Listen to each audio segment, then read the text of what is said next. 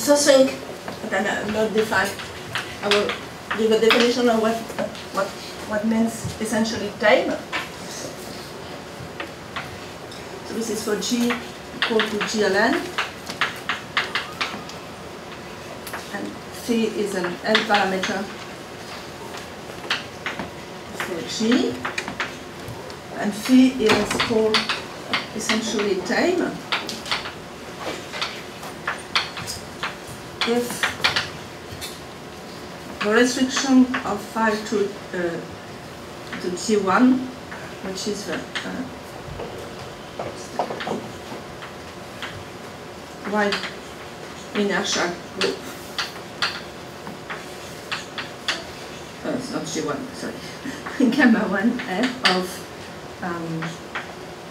gamma F, which was now is essentially tame if that restriction is a direct sum of character.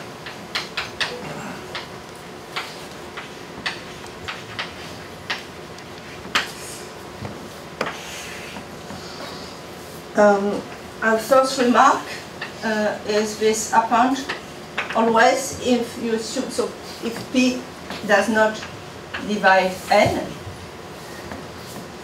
so P is the residue as usual characteristic of F, which is a characteristic of its residual field. So if P does not divide N, then any phi is essentially tame. And more precisely, there is a characterization of essential tameness using this kind of object. So define the torsion number of phi. So so we call it T of phi will be the torsion number of phi is the order of a group of characters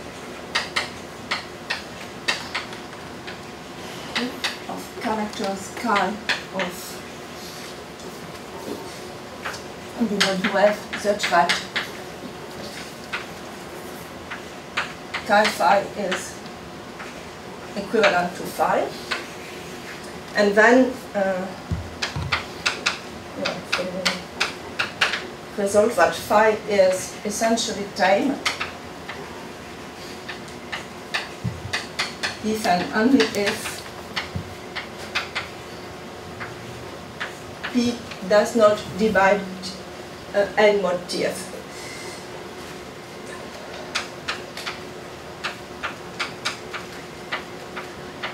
So in particular, if N does not divide N, it is essentially tame. Okay, so now look at the example that I was interested in last day, yesterday, which was SL2. Like now, G is SL2 over F, and G tilde over GL2. And so here P, and I was taking a field F of characteristic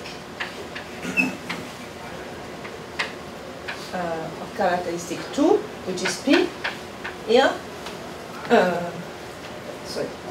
Of characteristic 2. So and if you take, I take a field of characteristic P first, and then so it means that it is a finite extension of FQ over G, so its residual characteristic is also P, and I was looking at the case where P is equal to 2. So if you and also N is also equal to 2. So if you look at this condition here, it just means that T of phi has to be. So it means that phi is not essentially tame. So here, phi is not essentially 10 means that okay, in the proposition it's implied that C of phi is sorry? In the proposition, we want phi to be useful. Yes, so thank you.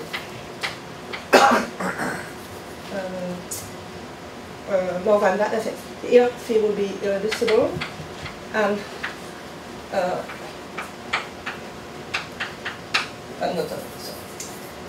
trivial over set. I'm just looking for the case of supercustodial representation. Okay, and then what are we following? Excuse me. And now we have three cases.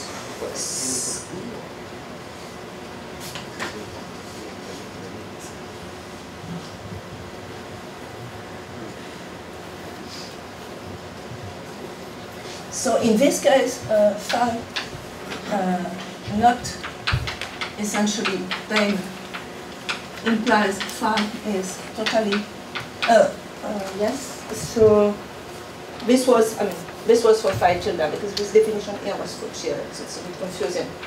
Okay, so phi tilde is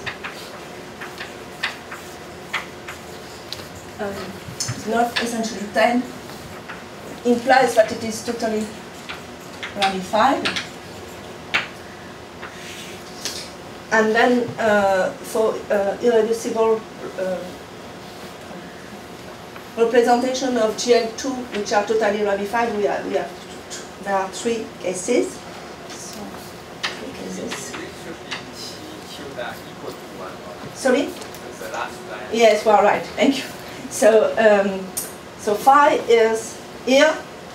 It was thank you. It was a notation of it. So phi is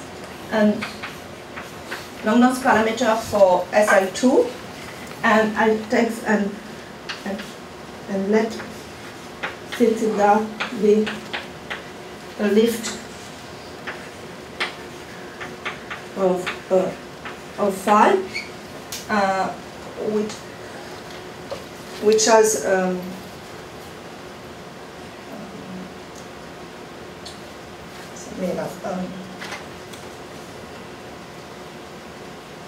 of minimal depth.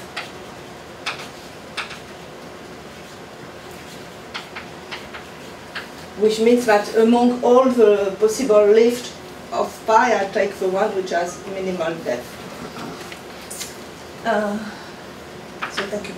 And so we have three cases for such totally ramified character.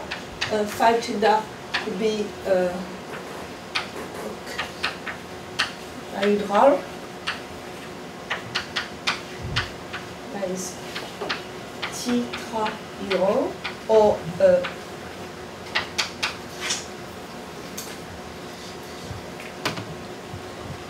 so in this case, in both cases it is NHF, and here it is not.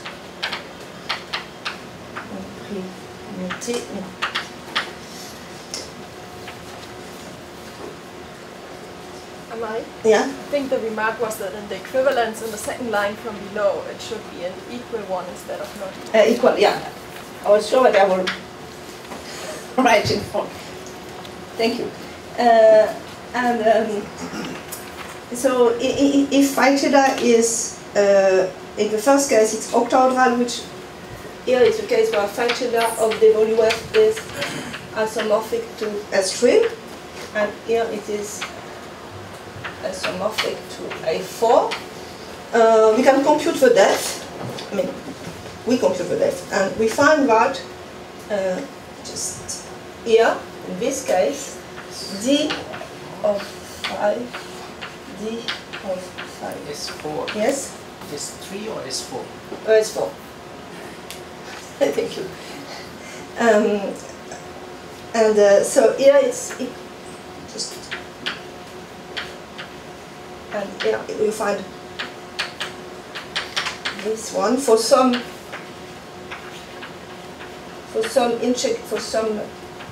m non-zero m, and here the years. Okay, I wrote it down because I do not remember. Find out.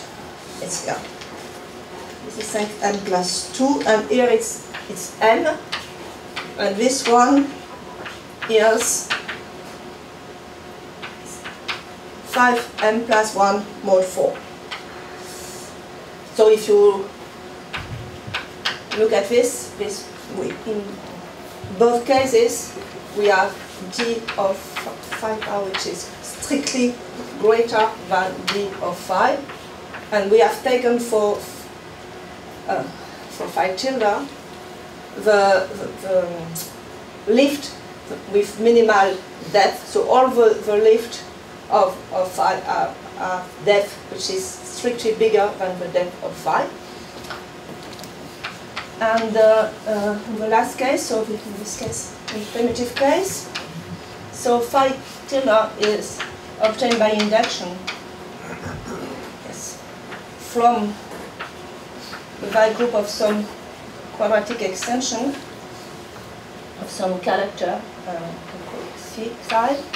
So that f is not quadratic, it's here. Extension. And in that case, we can compute, we have the following formula for the depth. And let's say more, so of course it's a separable quadratic extension. And what we found is that the formula is, so d, same order, d of phi is equal to d, so the depth of that character psi of WE plus d, so whatever, sorry, mod 2. Yes, and here it's d of psi plus d mod 2. So the same number here, where d of this is just the discriminant, is defined by the fact that d e mod f is the following power of the maximal ideal of E, of the ring altogether of E, and this is the discriminant of the relative discriminant mod f. And then we can check that there exists that for any, no, it's not there, but for any character xi which occurs in this formula, the depth of xi is not equal to the depth of xi squared. So this was just a very small example, and okay, in some sense I was maybe insisting too much on the fact that the depth is not always preserved, and as Vincent Secher has remarked to me, it could be the case that in general essentially time is too strong condition. So because in the case of SL2 it's very special because we have just essentially time and then totally ramified situation. But in the general group, in between the essentially time case and the wild case there are other possibilities. So the guess is that it should be only in the wild case that we could get non-preservation of a death. And also, I think I'm not sure if I say that Radica has proved that the death is preserved for GSP4, for instance. When G is GSP4, death is always preserved.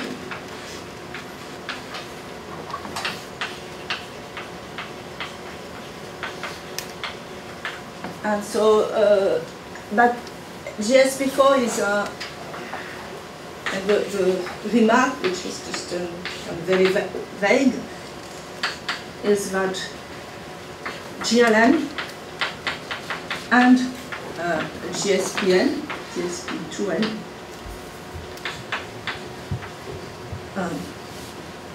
have both connected center.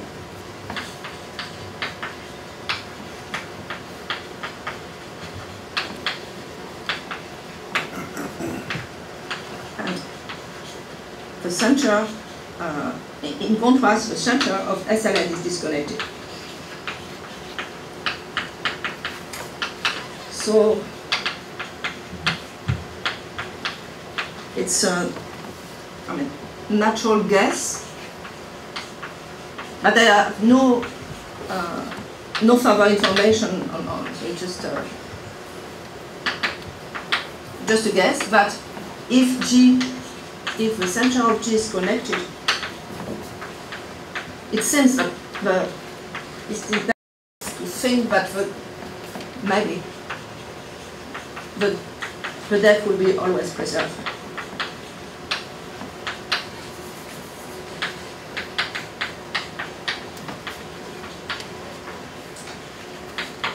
Because the problem for SL2 really came from this question of lifting. And the other natural question, which was, I think it's a very interesting question, which was asked to me by Jonathan Cohen this morning, is the following. I mean, again, correct me if I didn't understand properly your question. Is the following, is that if in the cases, or in the general case, or in the cases when the death is not preserved,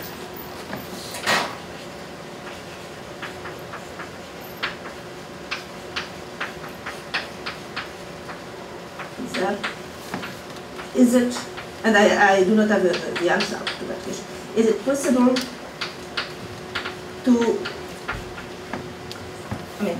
find a formula which relates to death?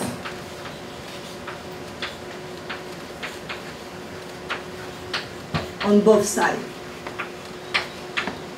So this is, for me, it's an open question.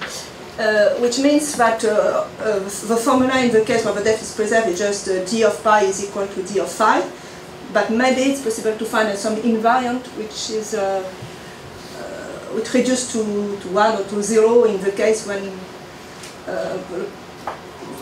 we are in the tame case, and in the case which is when it's not wild situation, and which in the wild case will give this formula. But it's absolutely unclear to me, because I do not see from these three formula how to extract from them some guess for a general formula. For the case of Torai, for the wild case? So for Torai, when we obtain JKU proof that the death is preserved, and in the wild case, it's a very good question, I don't know. So I didn't check. So something like you are absolutely right. It would be the first case to look at.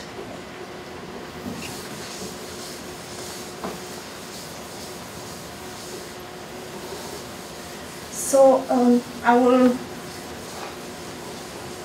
leave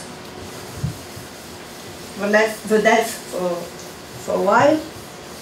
If time allows, it will come again in some other talk later in different aspect. So now, sorry? Yes? Once you know preservation of depth for GLN, is it essentially obvious that for PGLN it is preserved? Also a good question, I didn't check it.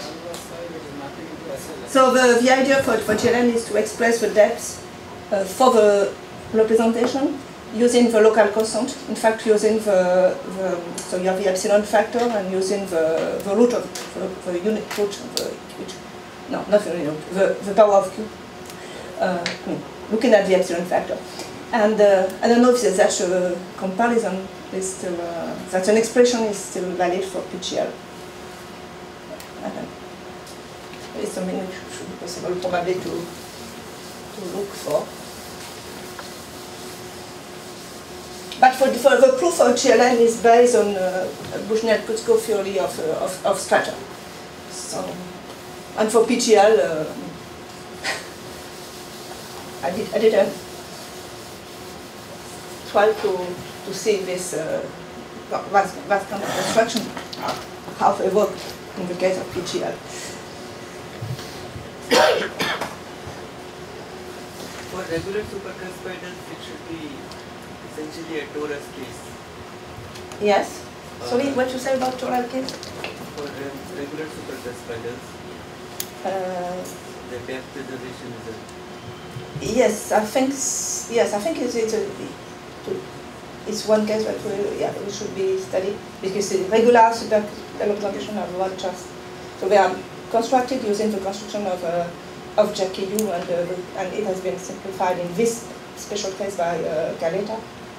And in that case, you know, thanks to Galeta, what is the Langlands correspondence.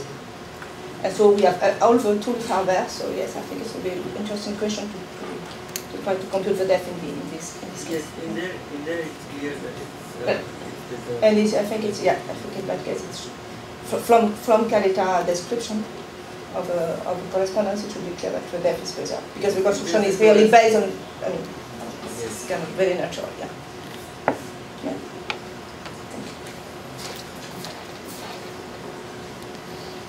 So it's so thanks to Manish, it means that this another remark which I mean it should be also the other, but it should be preserved in the plane case. Should be preserved in general in the plane case. In general, and so it seems to be true. I mean, I have to check it to check that for regular super representation. So just to explain for the one of you who do not know Galeta paper, so the construction is used and is mainly based on the construction of JKU, and in the construction of JKU you have a twisted sequence of Levy subgroup, and in particular we start with a group like this, G0, G1, maybe GT, finite sequence, which is the group G we are studying, and here you take a representation here, a depth zero representation. So depth zero you have already seen in Colin first talk, which means say pi 0, and which means that pi 0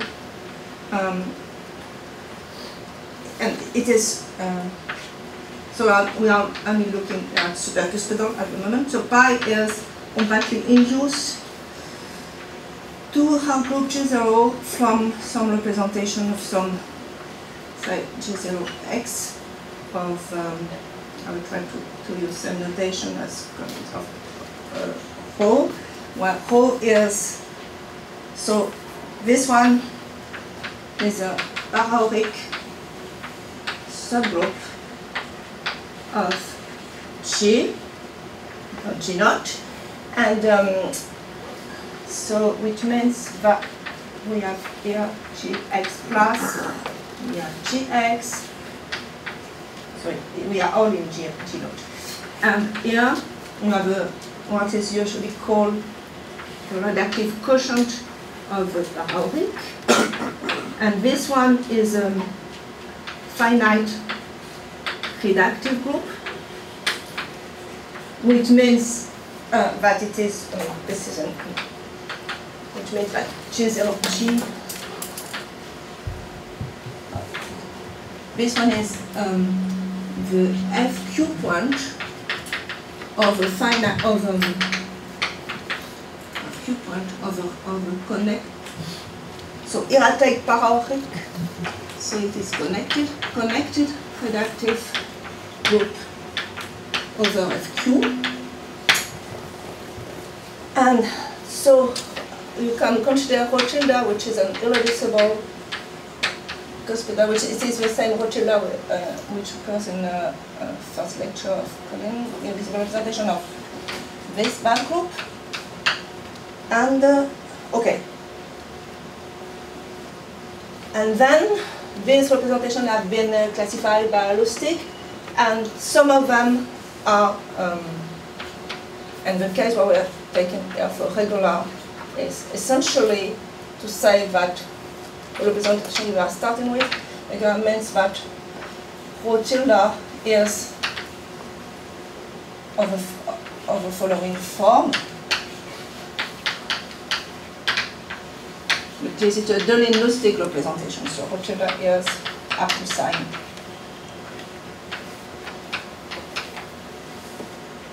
for some torus T. Theta, Deligne-Lustig.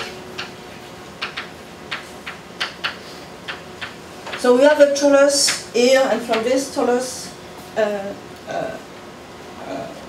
Kalita is able to using this construction to and pi solid is induced, completely induced also from using this Stirling sequence. This is JKU construction and Kalita.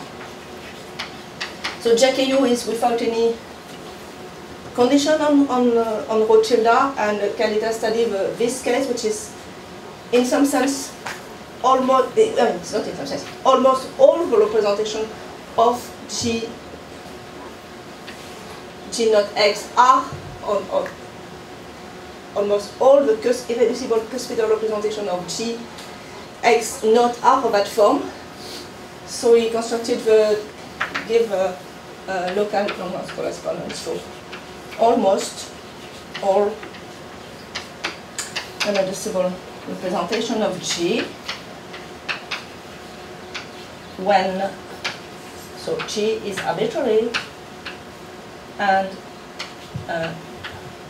but to be sure that we have all the super cuspidor in that way, we have to assume that he is large enough. And the exertion of this is to look in. Okay, it was just a remark. But that is good, because I should have said this in my first lecture when I was giving kind of survey on the local Langlands correspondence. And in that case, using this, and Kalita has a new construction, which simplify in the case of the Deligne-Lustig the construction of JKU. And from that construction, as Manish has said, it's actually clear that the depth is preserved.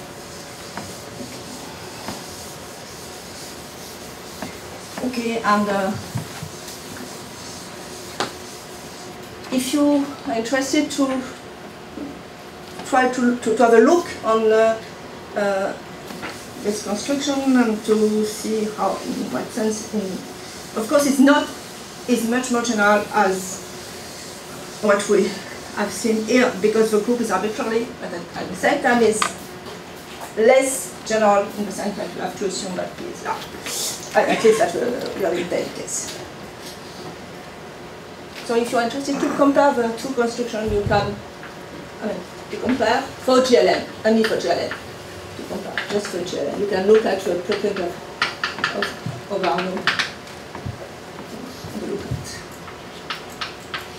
for GLM 10 case, which is the case where we are interested in, you can look at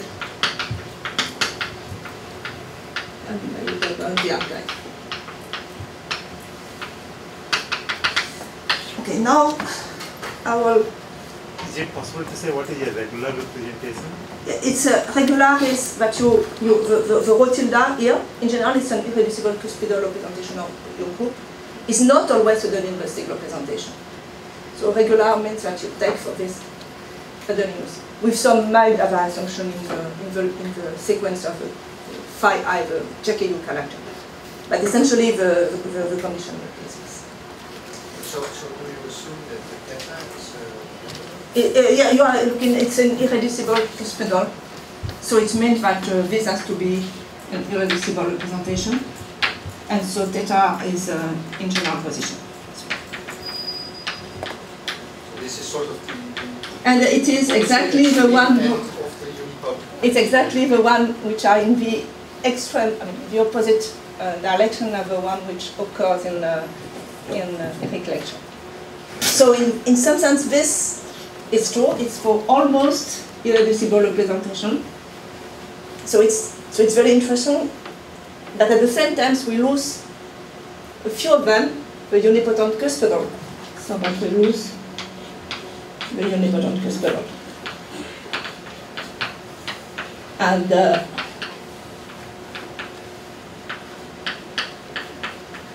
of course they are very rare, but I mean they are very, very interesting. I mean, I like the unipotent cuspidal, and I think you should like them too, because the first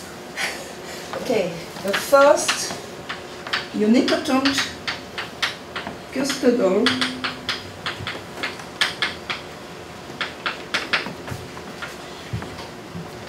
irreducible representation of a finite group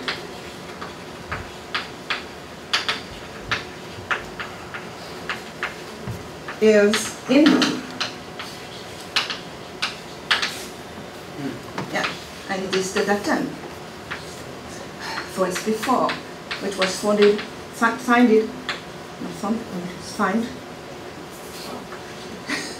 due to Bamash Srinivasan. And she discovered it before the linear linguistic find the construction of the linguistic representation. Okay, so, but I mean, okay, it seems that I am doing something different that I was supposed to do, but it's not true. It's not true. So, and what time it is? Just to see. Okay, so probably I'll just to change my shadow, and I will wait.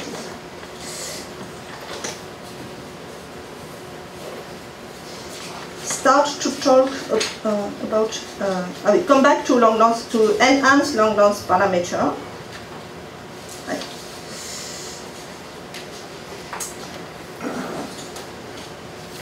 And so what should be the best thing to do? And probably it's the right time now to so now we'll come back to enhance Langlands parameter with n parameter. To remind you that so phi is as usual.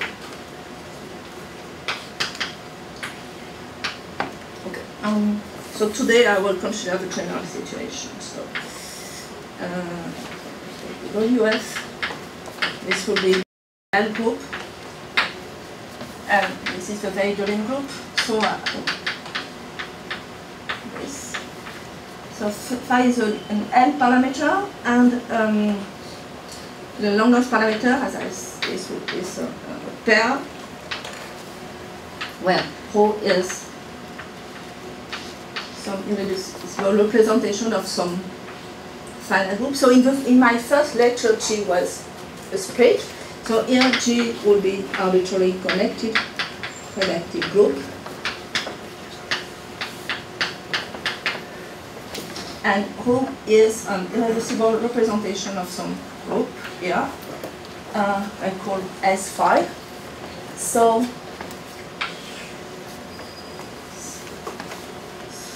we have already seen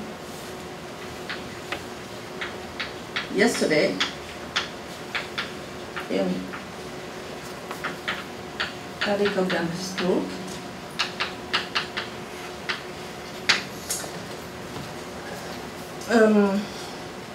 Okay, I will recall the definition later, but for the moment, I assume that you already know. And this group is called here S5 and not R5, which was the group in my first talk.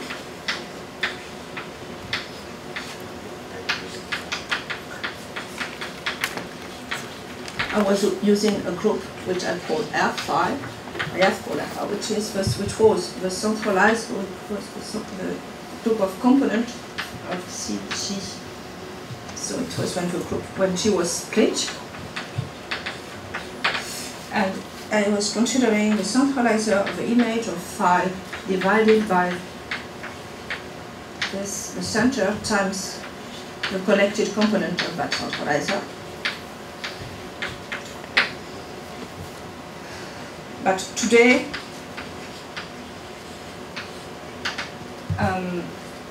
G is arbitrary, and in fact, what we are looking for, we are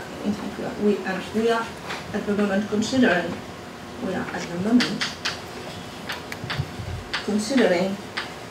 all the inner form,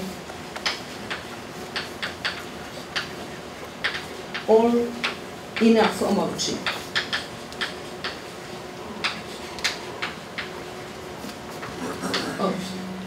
G together.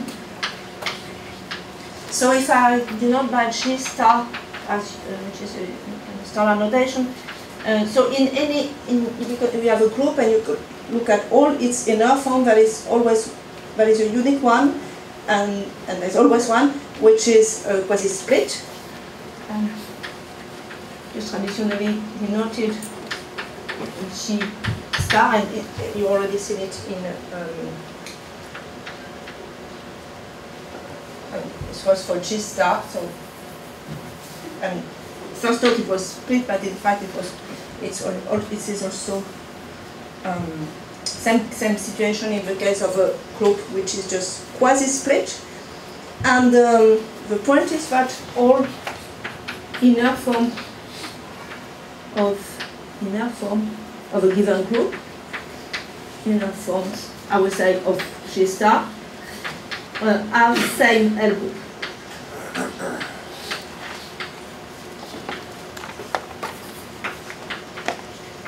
Which means that this group here, which is so there is a natural action of a val group on the Langlands dual groups G check, and all the inner form of a given periodic group have the same L group. And because you are looking at a homomorphism from W F prime to L of G, we do not see on phi. I mean, just if you just write this, which is the inner form we are considering at the moment. So it's a way to, there is a way to figure out which one it is, even by using the notion of relevance. But today, forget this. So at the moment, I am just considering all the inner form of a given group together, because it's simple. So this, I think, this IISER is mainly due to David Vogel. Okay. So now, so you have seen also in Eric's talk the definition of a discrete Langlands parameter. And today, what I would like to give to you is the definition of a cuspidal and Langlands parameter. So, phi is cuspidal if the following property hold. If first, so if we have some familiarity with Langlands correspondence and Langlands L package, you know that in a given L package, if that L package contains a cuspidal representation, the Langlands parameter has to be discrete.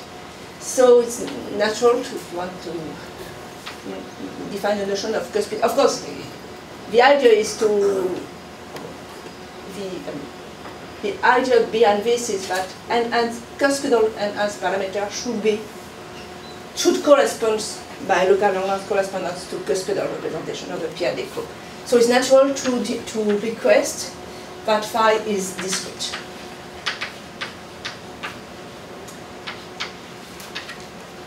But it's not in general, it's not a sufficient condition.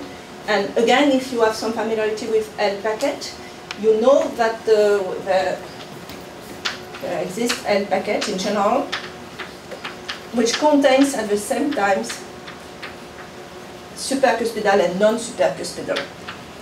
L packet pi phi might contain, and it's really happen, and it's happening, both cuspidal and non-cuspidal representation.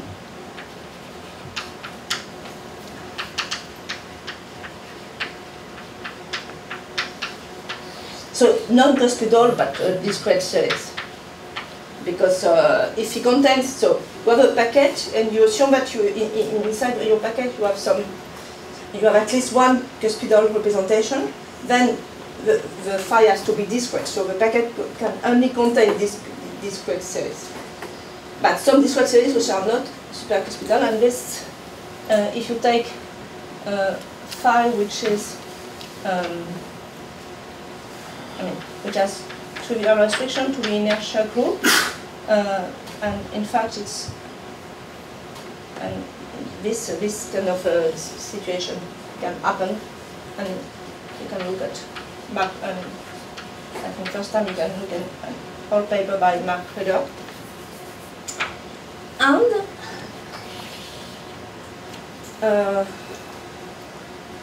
okay, the assumption that phi has trivial restriction of the inertia subgroup, this in general should correspond to unipotent representation of G, which by should correspond I mean that the unipotent representation of a periodic group that we have definition we have already seen in Eric lectures. It is expected that they correspond by local Langlands correspondent to the Langlands parameter which have trivial restriction to the inertia. And as also Eric has said yesterday, this is known to be true when G is of adjoint type and more generally just adjoint type and due to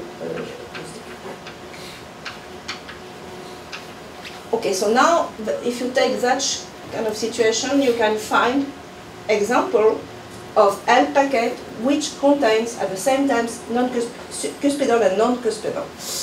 And we have an example for something already in SP4, in G2 for instance. I mean several examples, I will not give all of them, but if you look at SP4 and you have a packet, with such a packet, we contain unipotent representation, and you will find the one which is such that Rothschild is theta 10. So the law such that we have.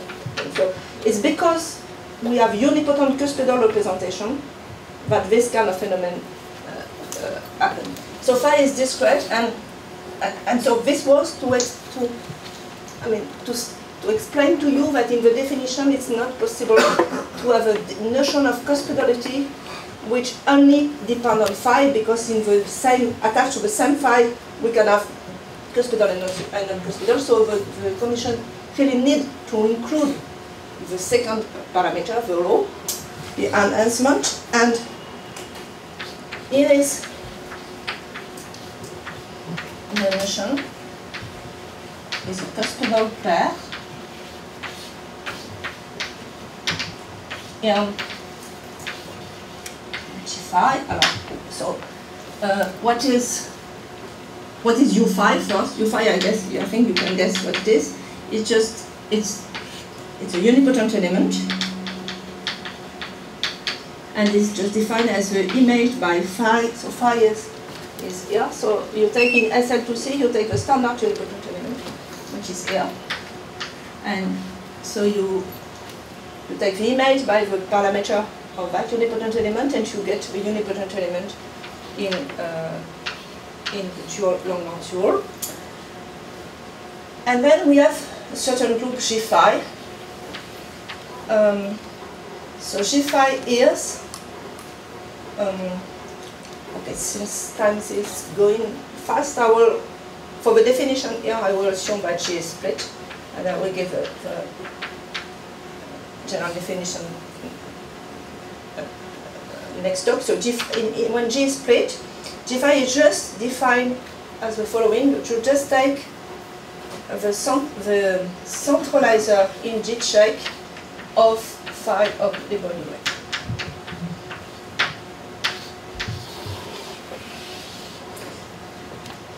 So phi is this. So instead of taking, like here, all the image of phi, so the image by phi of the Weidelin group, you only consider the image of a Y group. So it's to get a subgroup of G check, and you take its centralizer. So the idea to the mass group is due to unnecessary.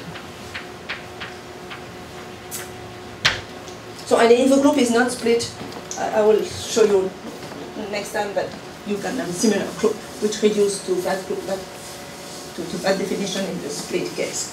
So then we have a group. Let me just take a see the time. So we have that group, and it is very interesting because you get a complex reductive group. You have a complex reductive group, and so G phi is a complex reductive group.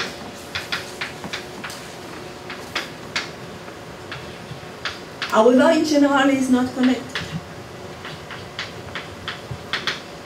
And it's clear that it is not connected in general because in the definition of the Langlands parameter, we have that condition that the image of the element in, if you take an element in WF, you will get a semi-simple element here, and as you know, if you look at the centralizer in G check of a semi-simple element, in general that group is not connected.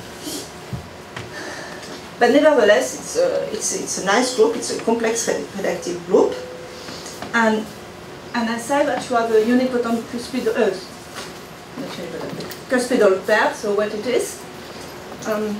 So this has been introduced by Lustig. So we say that U phi rho is. Okay, I forgot something. I forgot something very important. Rho is an irreducible representation of S phi. So for the end of this talk, I will take G split, just to simplify. And so S phi, in that case, S phi is. It will take it will be a representation of R phi. So this is a technical remark. So in fact, rho technical point. So in fact, we start with rho and irreducible representation of S phi, but now here I was looking at all the inner form together. Here I am looking just at one group G, which I assume to be split. So it is equal to, so G is just the group that I have denoted here by G star. And because I want only this group, I will consider the character here such that a certain character which, so we have seen yesterday also in Eric talk, but I will recall tomorrow, but the inner form is characterized by some character attached to some group H1 thanks to Kottwitz homomorphism, and you take the irreducible representation. such that that character zeta G star is equal to 1. I think in the notation of the lecture it should be pi of S phi 1 here. This is because you are taking the semi-simple group. And the point is, I didn't finish my technical remark, is that in fact this is the same thing as looking at all the irreducible character of S phi is the same as taking this by S phi 1. Essentially, S phi would be essentially that group of components with by the center. But if you model by the center, it's the same thing as taking that character equal to 1. So anyway, so what is the representation of that group? And the good point, the important point is that that group, in fact, is canonically isomorphism. I mean, it's not difficult to prove, but it's really important because all the things is based on that. This is canonically isomorphism with what? With a group of components again, but now it will be the group of components of group G phi.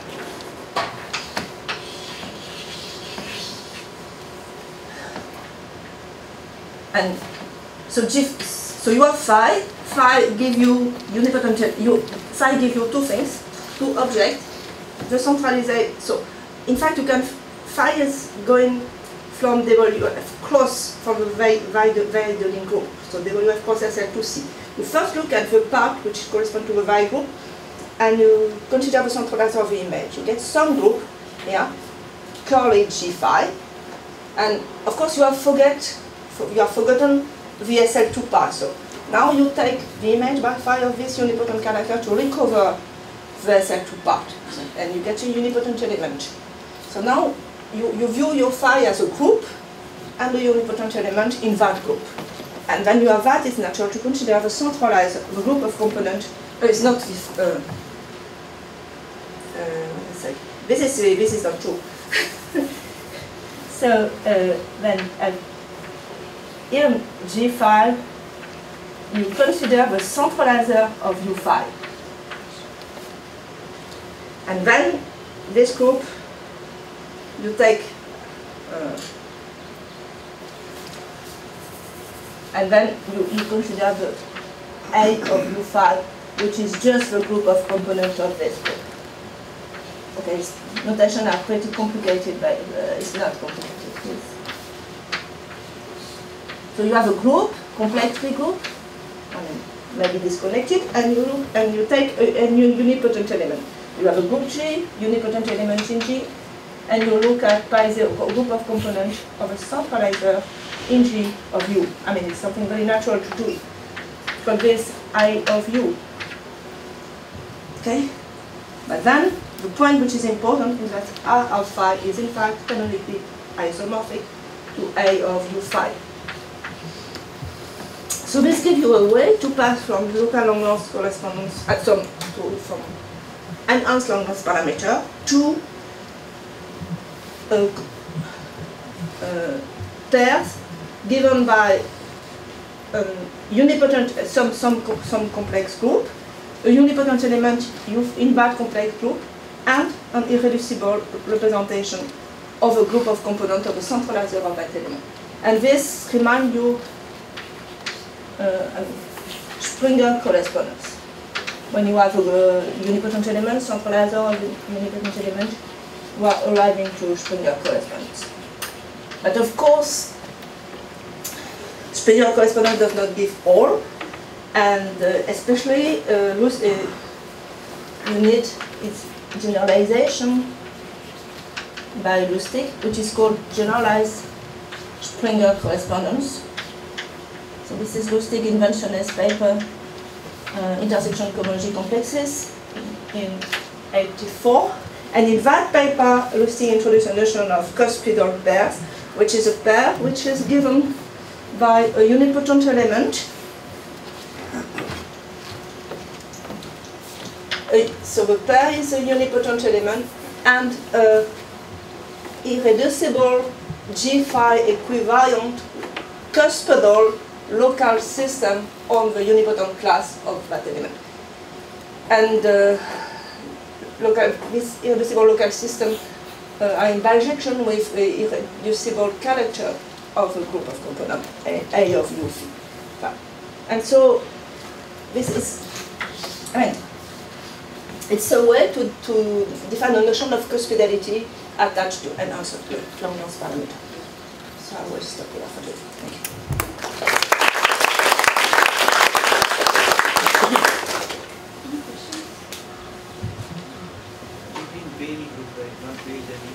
Sorry?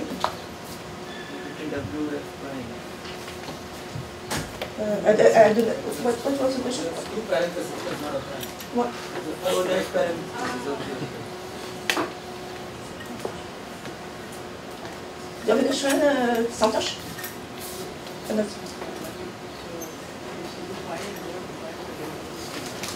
I do not understand. I do not hear. Okay, later. Okay. Yes, Monica? I was just wondering if you could give a quick definition of the cuspidal pair or something I can write down. And we didn't miss this, so is that right? Is that a good question? Now, I will give a definition tomorrow. Okay, all right. You have to wait for tomorrow. Okay. So just like, the definition intuitively is very easy. You have this group AU, and this is AU in G. So G, this curly G is G5. So. And then you have a Levy, L, Levy, and you can define here some A of U, and then you can take a unipotent element which belongs in fact in the Levy, and you can induce from A, LU to LU, as this is a kind of induction. So they are very finite, very small finite group. Like for classical group, they are just product of Z mod 2. And in these very, very small groups, you can have a Levy subgroup, and you can induce, and the cuspidal would mean that it does not occur in that induced representation for a proper Levy. So it's the usual notion of cuspidality. I will say more on this tomorrow. And but this kind of thing is very much related to Arthur notion of elliptic temper character. So you have also this. It's not exactly the same. It's in the R group, but it's the same idea. So quite often this condition too will become adverse, right? And This condition would be. so quite often phi is discrete will be enough, right? Because if it's a regular supercuspidal, then you don't. Yes, exactly. It's a. So it's kind of debated what means. Yeah, you are perfectly right. Quite often this condition is empty as. Quite often is equivalent to what I say with almost representation in character work. I quite agree, it's quite often, but sometimes it's not. It's kind of different. This is perfectly right, yeah. Any other questions?